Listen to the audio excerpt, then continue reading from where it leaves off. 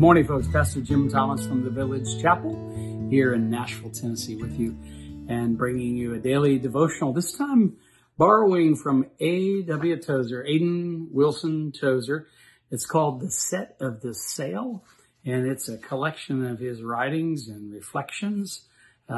He was a pastor and author of over 40 books, pastor for 44 years, I believe, 30 years of which he served in Chicago. Christian Missionary Alliance Church guy, and just a really awesome sage.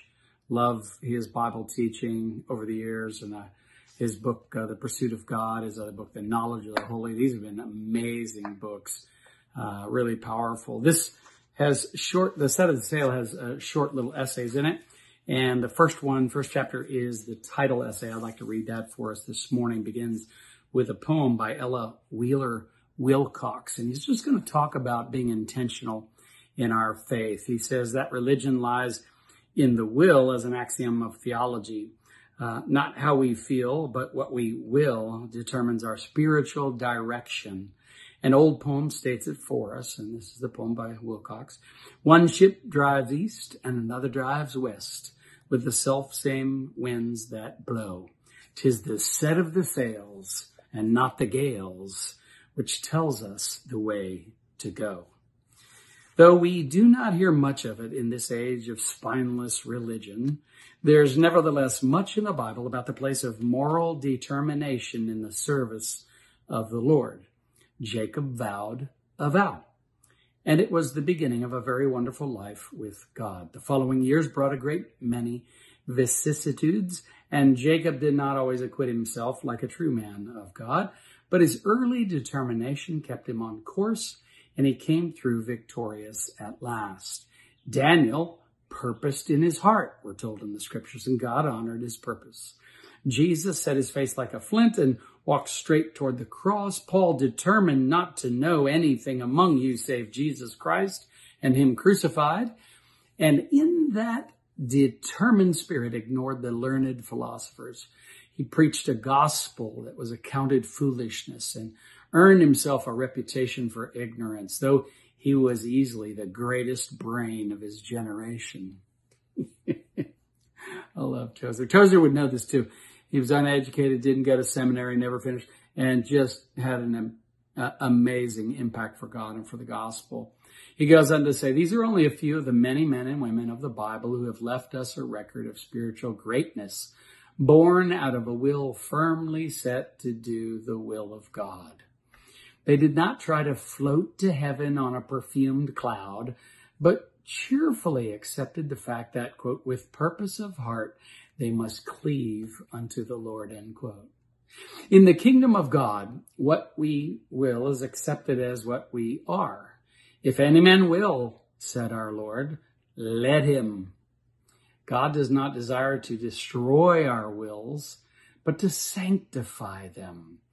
In that terrible, wonderful moment of surrender, it may be that we feel that our will has been forever broken, but such is not the case.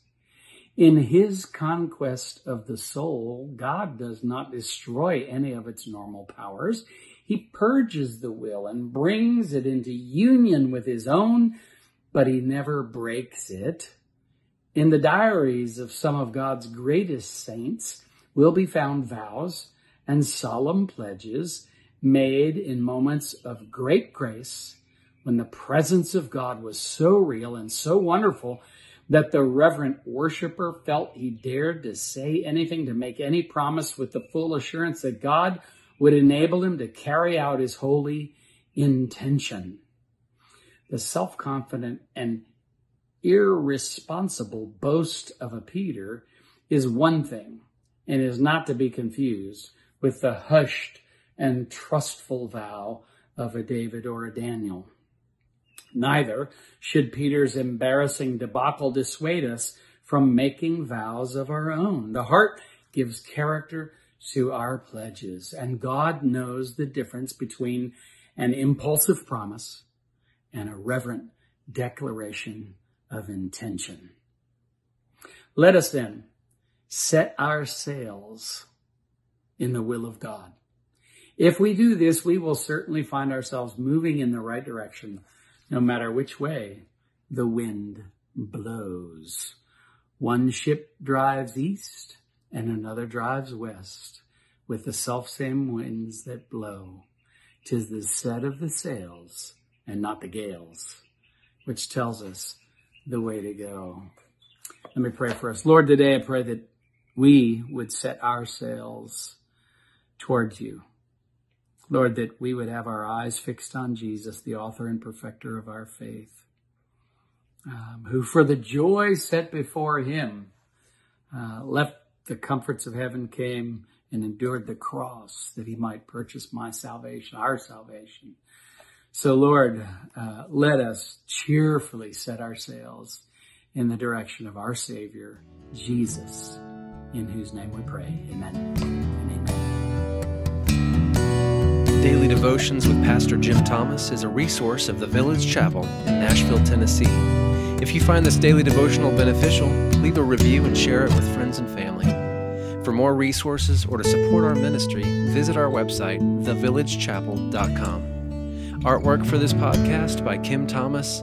Music by Phil Kagi.